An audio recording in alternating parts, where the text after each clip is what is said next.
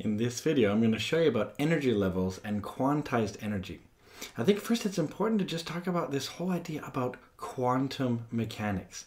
People use this word to invoke some sort of mystery to something, and they're like, oh, it's quantum mechanics, it's really tough. I mean, yes, understanding it's a little bit weird, but the basic idea of it is really pretty simple.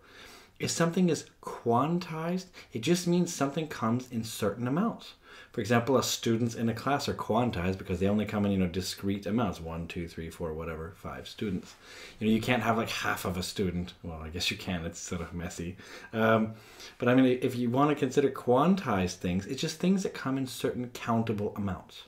So for example, what we find out is that energy of a photon is quantized, which means the energy of one little piece of light, basically, that comes in only certain amounts. So this is actually something that's really important here. Oh, by the way, I put this picture right here of quantum mechanics because it reminded me of, it's almost like it's a pun, obviously. It's like a mechanic who's working on an atom. It's like the broken atom, so they're trying to work on it like it's a car. But let's talk about energy levels. So what we have is this process. This actually happens in your own classroom, perhaps, where you're sitting, where, if you look up and you have fluorescent light there, some sort of fluorescent light, what's happening is you're applying a potential difference to some atoms in a gas usually, and those atoms, the electrons in those atoms get excited. And when they get excited, they go up in energy level, just like what I'm going to be showing you here. And every time an electron goes up in energy level, that means eventually it'll probably come down. And if it comes down in energy level, this is the key thing, when it goes back down, it emits a photon, which is one piece of light, and it's got a very specific energy. This is the whole thing, is that energy is equal to HF. So I think it would help maybe if I just define this. So E is the energy, and this could be in electron volts or it could be in joules. H is just a constant. You can actually look it up. It's called Planck's constant, even though it's named H. And it's 6.63 times 10 to the minus 34. And then we've got, let's see here, frequency, which is measured in hertz, or 1/seconds. So this is the whole idea here, is the very fact that specific energy levels are possible, that means that specific photon energies are possible. And what I'll explain to you is this. See, this is actually coming from the Bohr theory of the atom, that there's only certain orbits that are possible. And so what you can look at is this. You can look at these different energy levels. It means that not everything is possible. This electron cannot be somewhere in the middle. It basically starts off, it's basically way up high, and then it has to drop down and then drop down and then drop down. So it can't just do something halfway. It's either right here, or it's the next one, or it's the next one down. It can't be anywhere in the middle. So let's say, for example, we have an electron, gets excited, and don't worry too much about negatives as far as energy levels go. Don't worry about that. That's just a weird thing about, you have to have the infinitieth orbit that gives you an energy of 0. So let's just assume, something goes up like this right here. What'll happen is, when it drops down in energy, which will invariably happen, so let's just say it drops down, let's say, to this one. Every time it does that little drop, anytime a photon goes down in energy, it's going to emit a photon. And that photon will have a very specific energy. Do you see, if you can figure out what's that energy difference here, what's this delta E here, what's that energy difference? That is going to be equal to HF, where H is that constant, and F is the frequency of the light. So essentially it tells you the color of the light. So what's really important is this, the very fact that there's different energy levels possible, that means that there's specific photon energies possible. And this is why we say this is quantized. We say it's quantized because the energy only comes in countable amounts. Look, right? The energy comes in 1 times F, or 1 times H, or 2 times H, or whatever. So it's always a multiple of H. So for example, this one right here, it'll also have another transition possible. Maybe it from there drops down to here, and then it drops down.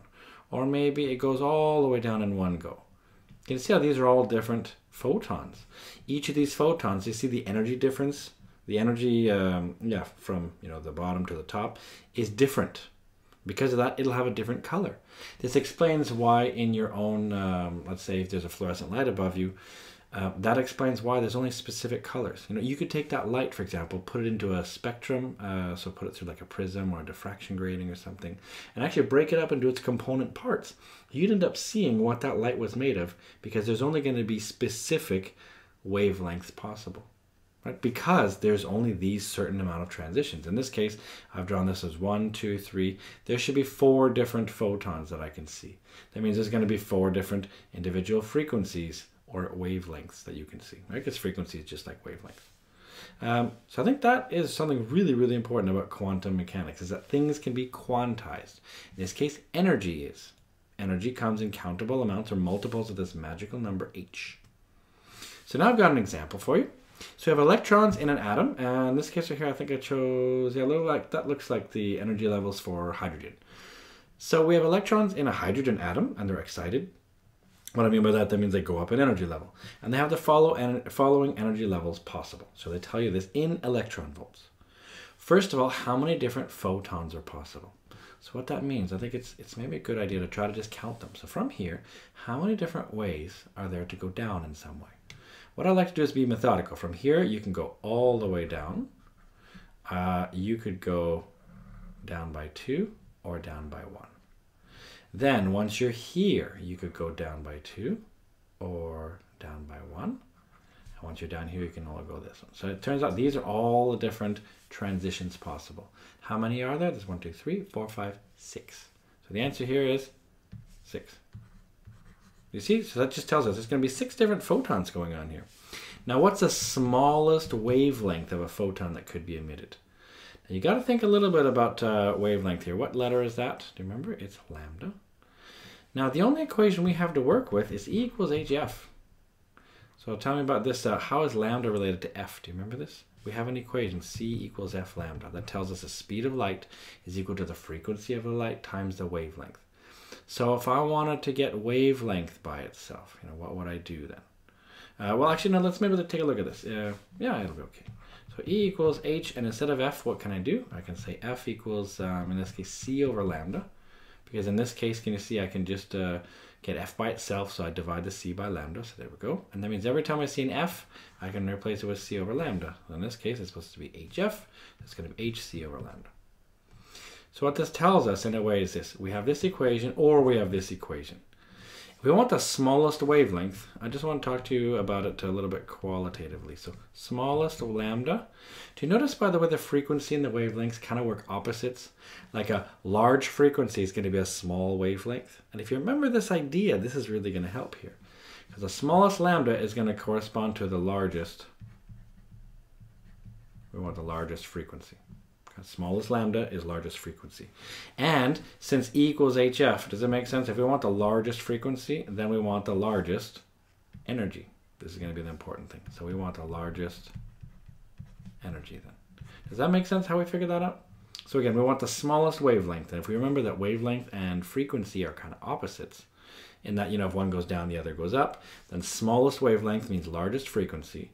And because energy is directly proportional to the frequency, that means that largest frequency will be the largest energy. So then take a look at these different photons here. Which one is the largest energy difference?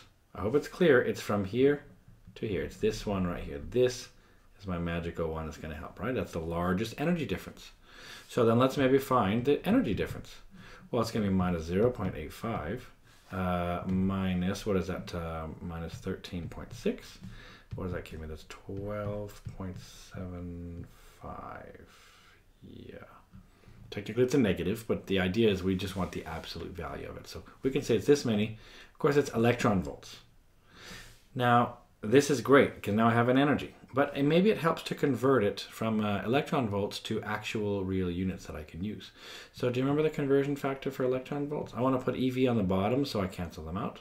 I need to know something per EV. And it turns out I know that 1.6 times 10 to the minus 19 joules is 1 EV. If you don't remember how to do that, remember, just take, that's 1 times the charge of an electron, which is 1.6 times 10 to the minus 19 coulombs. Multiply that by 1 volt, and it turns out a coulomb volt equals a joule. So I've just shown you again the derivation for what 1 EV is. So just so you know, you use that right here. So then I take my 12.75, let's see here, 12.75 0.75. I multiply that by the charge of an electron, because that tells me how many joules are in an EV, and I end up with my delta energy is 2.04 times 10 to the minus 18 joules. Why do I use this? This is because now what I can do, I can actually find now the wavelength. That's because I can use this equation E equals hc over lambda. So I know that this thing here equals hc over lambda. Therefore, I know that lambda equals h, which is going to be 6.63 times 10 to the minus 34. You just look that up. Times c, which is the speed of light, 3 times 10 to the 8 meters per second. I divide that by my delta E in joules, so that's going to be 2.04 times 10 to the minus 18. And let's see what we get. 6.63 times C, divide that by 2.04 times 10 to the minus 18. And I get a value of 9.75 times 10 to the minus 8 meters. So if I want to do it to two significant figures, that would be 9.8 times 10 to the minus 8 meters. Or if you really want, you could say it's 98 nanometers, I guess you could say. So but they're both okay. You could say this one, or you can say it's 98 nanometers. Basically, it tells you it's really small. Remember, if you think about what we can see, the human eye, we can only see things around 400-ish nanometers. That's what we can detect. So you probably wouldn't be able to detect this with your human eye, but you could use some other detectors to detect this. So we can use devices to help us with this. So do you see how this quantum mechanics kind of works? The fact that these energy levels, there's only certain ones possible, that's what leads to the fact that only certain photon energies are possible. So that's why the energy of a photon, E equals hf, is quantized, because it's always a multiple of this magical h value. So see, quantum mechanics doesn't have to be so hard.